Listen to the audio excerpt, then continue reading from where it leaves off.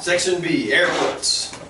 So we'll take a glance to see, obviously most of us, airplane flyers, airplane pilots, we have to use the runway. And the runway has a specified traffic pattern. Many times that traffic pattern altitude, or that TPA, will be published. And if it's not published, we go with kind of a standard.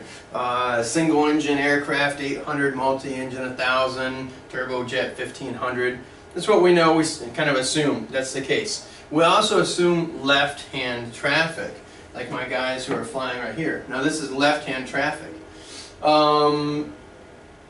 Also on this diagram, on this little slide, I have a segmented circle. Alright, so that describes why these pilots are flying left-hand traffic. Left-hand traffic means I'm making left turns. Alright, but it can be confusing when we approach the airport because you're approaching from possibly a side that doesn't look like the left side.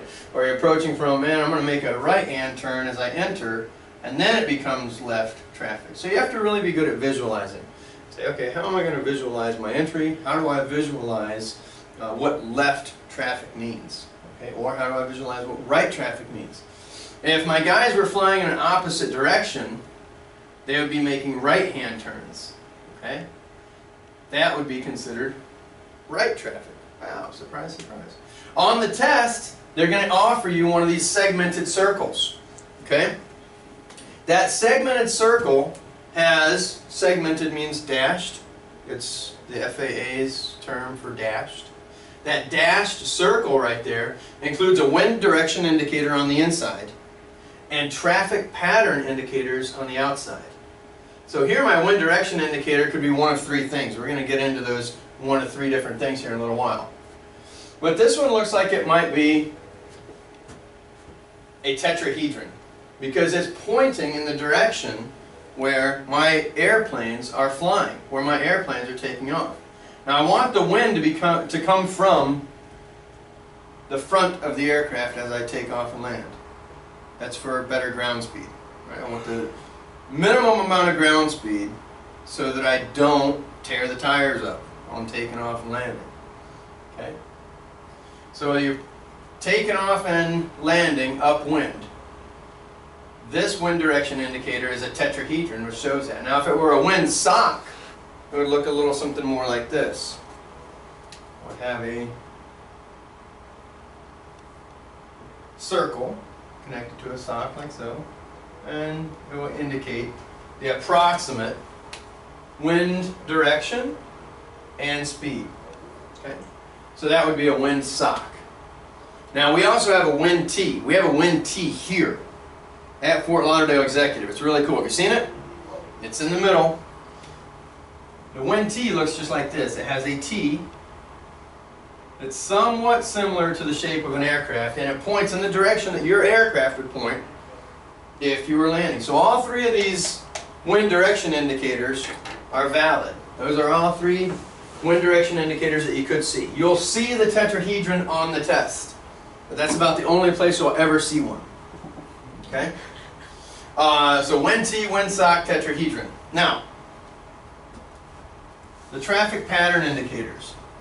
This tells me that I have left traffic if I'm landing on runway 27. But I have right traffic if I'm landing on runway 9er. 9er, right? Alright, so here. How do I know that? The traffic pattern indicators. They indicate that I'm using the south side of that airport for my traffic pattern. If neither one of these existed, then I would make left traffic for both runways. I'd make left traffic here for runway 27. Then if they were landing on runway 9, I would make left traffic for runway 9. Again, I'm making left turns. From the pilot's point of view, I'm making left-hand turns. Just like that.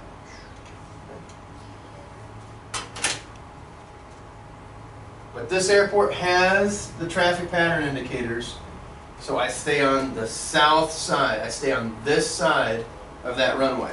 Okay? Normally, You'll have traffic pattern indicators because we have either a noise sensitive area or some terrain feature that exists here that pilots are encouraged to stay away from. Mountain. Could be. Yeah, I'm encouraged to stay away from that. On entry, I want to enter at approximately a 45-degree angle, mid-field, downwind. Okay? I'm landing and taking off upwind. In other words, the wind is coming from this direction. Alright? On this leg, I'm flying crosswind. So even though my airplane is pointing here in the little diagram, right? Your aircraft needs to point more like this as you're flying across.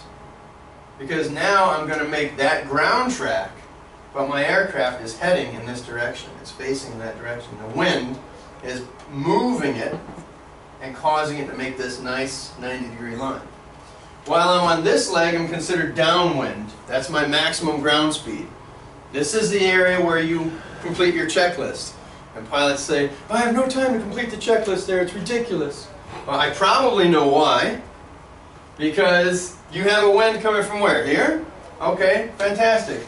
How many people look at their attitude indicator and make a 90-degree turn? Oh, of course, I got to make a 90-degree turn. It's a 90-degree turn. No, you don't have to make a 90-degree heading change.